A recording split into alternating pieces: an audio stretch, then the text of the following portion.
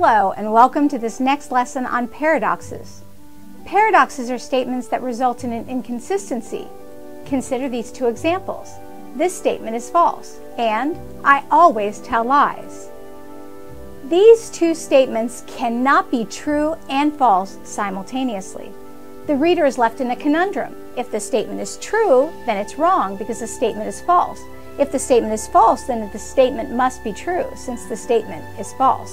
Thus, a paradox results in a puzzling problem that cannot be resolved. With paradoxes, logic is sometimes defied. Other times it involves circular reasoning. And occasionally, the paradox results from an invalid argument. Upon more thorough analysis, it's often discovered that definitions need to be clarified and rules refined. In the grandfather paradox, a time traveler emerges 50 years earlier to see what life was like in a previous generation. But when he explores his own family history, he kills his own grandfather before his mother and father were born. Thus, he cannot exist. So traveling back in time causes an enigma. Oh, great Scott! Jennifer could conceivably encounter her future self. The consequences of that could be disastrous. Doc, what do you mean?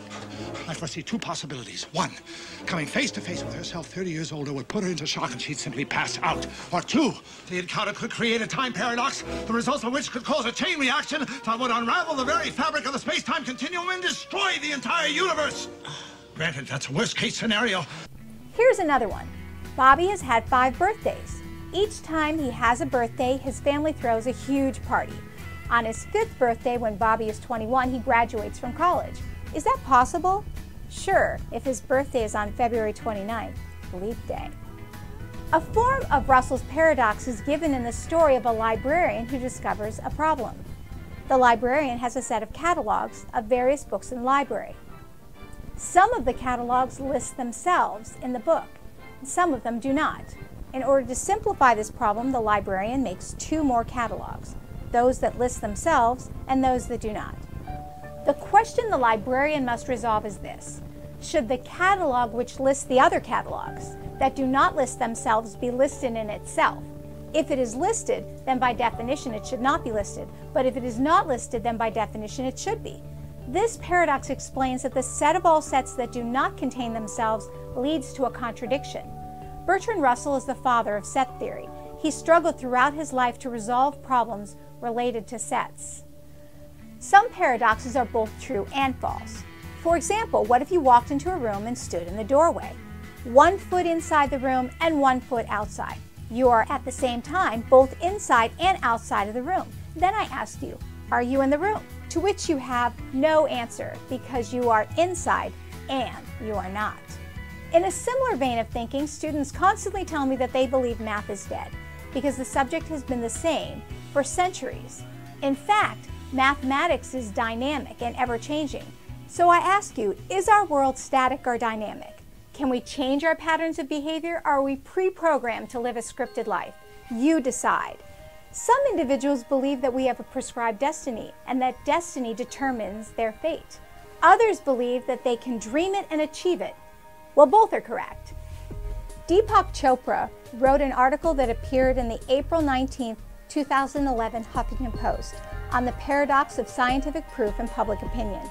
It's an interesting article because he talks about how we are desensitized by massive amounts of data, the wrong conclusions people conjure, and how public opinion sometimes trumps scientific fact. He presents the spurious conclusions people make and how sometimes science actually leads people down that path. He uses the link between cell phone use and cancer, which most people believe are highly correlated. However, recent studies with very large data sets show that cancer is not significantly increased by cell phone use. So which is more believable, scientific evidence or public opinion? Or put another way, which is true, what people believe to be true, their superstitions, or verifiable scientific evidence? The word paradox originated in the 1500s from the word paradoxon, para meaning contrary to, and doxa meaning opinion.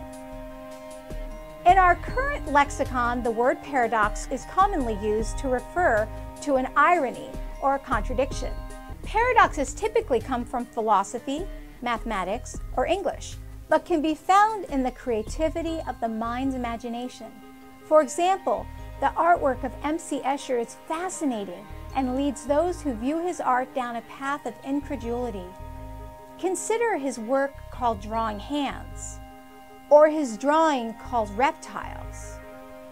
If you look at Escher's images closely, you will question what's truly happening and will see remarkable perspectives that defy one another. Even abstractions lead the viewer to new depths of thinking.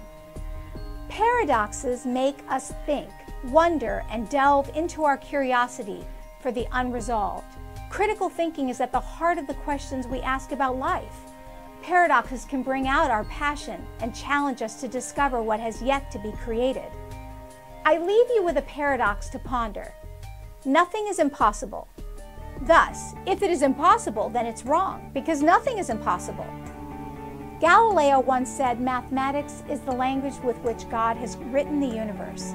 Thus, if we are to use this language well, we must be cognizant of the questions that arise when we use paradoxical arguments or confusing statements. Have a wonderful day pondering paradoxes you stumble across in your life. Until next time, this is Rachel Winston signing out.